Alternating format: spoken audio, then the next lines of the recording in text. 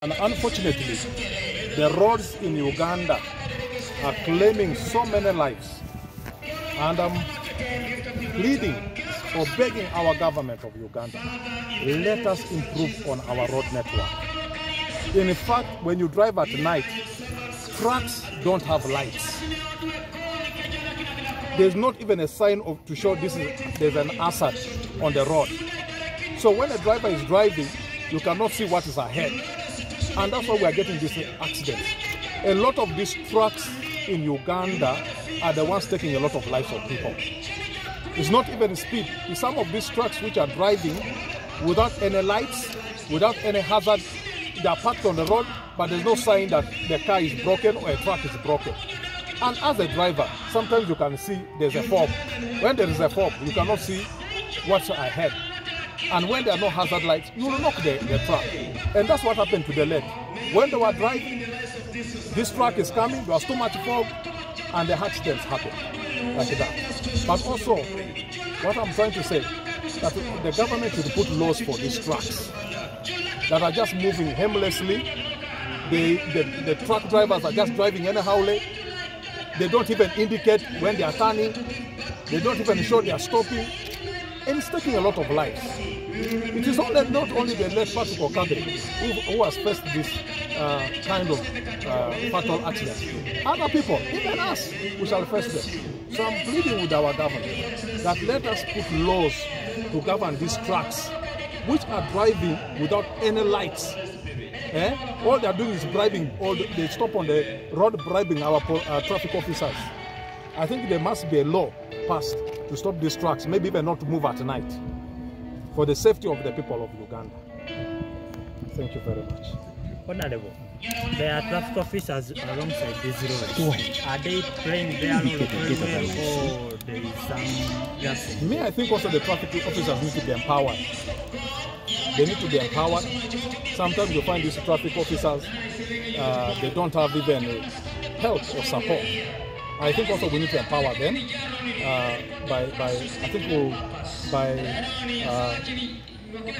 facilitating them with or even training to show that, in some countries, if you go to the other countries, what traffic officers do, their work is to make sure if this truck has no light, it should not be allowed to move.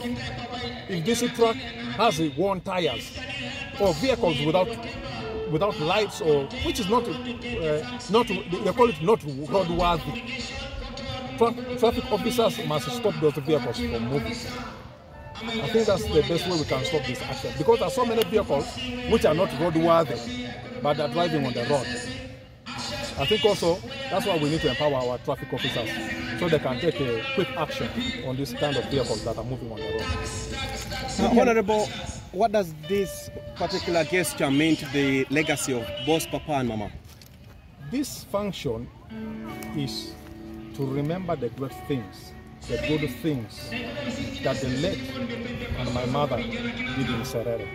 They built schools, they roofed schools, they roofed churches, they built churches, they helped the widow, they helped the orphans. We have 500 orphans from Serere who are in Mbale, being fed, being taught for free, being dressed for free. So that's the legacy we as the children of the late carrying on here in Serere. And we are continuing with that legacy. We are not going to stop it. We are going to serve the people of Serere. We are going to support the people of Serere the same way the late supported, without limit. Thank you. Maybe I could talk to us Christmas, last message. Me, this Christmas, I want to say, let us be very careful on the roads. Be very, very careful on the roads. Let's not speed. Also, if a truck driver is driving and knows his truck is faulty, please don't risk the lives of the poor people. Park your truck aside. And also let us slow down, no speeding, and just let this be a time for us to be with our families, share with our families, and marry with our families. And friends, if you are alone, try and invite other friends home to share with you this Merry Christmas. I want to wish the whole of Uganda a Merry Christmas. I want to wish our President Yoweri Kaguta Museveni and his family a Merry Christmas, and my colleagues at Parliament, Merry Christmas, Deputy Speaker, and also our Right Honorable Speaker Anita Mong and her whole family. She's a Nalongo. I want to wish her the best for the Christmas that she's going to have with those Nalongos and with the twins, I mean. And I want to thank also the people of Serere. I want to thank them the best and I wish them a very, very Merry Christmas. Thank you very much. So what does this day mean to you? So this day is a very special day. First of all, my name is Daniel Okabe. I'm one of the sons of the late Honorable Okabe. We just want to thank the people who have come to this function today. Want to thank the people of Serere who have fully come to support Honorable Omoding for this big event. This event is very special to our family because it just reminds us of what a great father and mother our parents what was. They are the ones who made us what we are today. We also want to thank this event here that we have today. It's an event that we all come together to give thanks to Honorable Patrick Okabe and Mama.